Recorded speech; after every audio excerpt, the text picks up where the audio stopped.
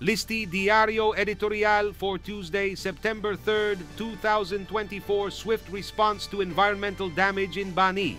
Given the proven environmental dangers posed by garbage dumps near our water sources, it is imperative that the government declares the elimination of these dumps across the country a national priority. Following the reports published by Listin Diario on the issue of improvised dumps near the canals of Bani, the first positive responses from the authorities have begun to emerge. It is encouraging to see that the government's attention has been directed toward this threat, and we welcome it.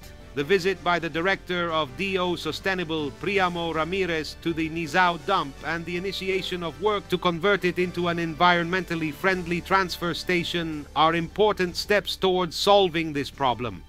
This station will not only reduce the environmental impact that these open-air dumps have caused, but it will also improve waste management logistics, making the final disposal at the Bani sanitary landfill more efficient and safer.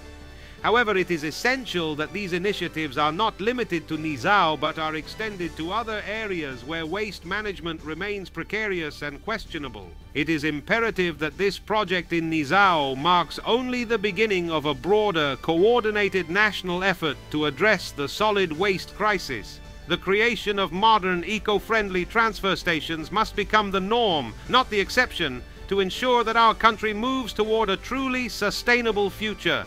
Listin Diario will continue to be vigilant and committed to exposing practices that threaten the environment and public health. We urge the government to maintain this same urgency and commitment in resolving the problems affecting our communities.